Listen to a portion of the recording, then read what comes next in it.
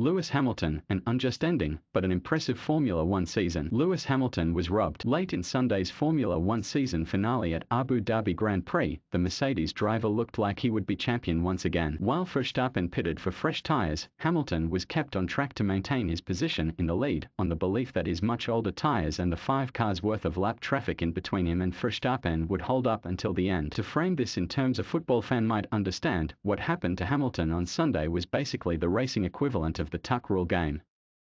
George Russell, the Williams team's other driver, called the race ending absolutely unacceptable.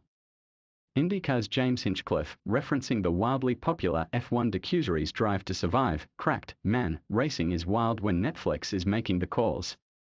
Bubba Wallace, no stranger to lightning rod finishes in NASCAR himself, tweeted, "WTF was that?" At the penultimate race in Saudi Arabia, Verstappen was flagged for an illegal overtake of Hamilton and directed to yield to the Mercedes. Before giving back his position in the lead, Verstappen brake-checked Hamilton as he was about to pass, nearly ending Hamilton's race and scuttling his championship chances.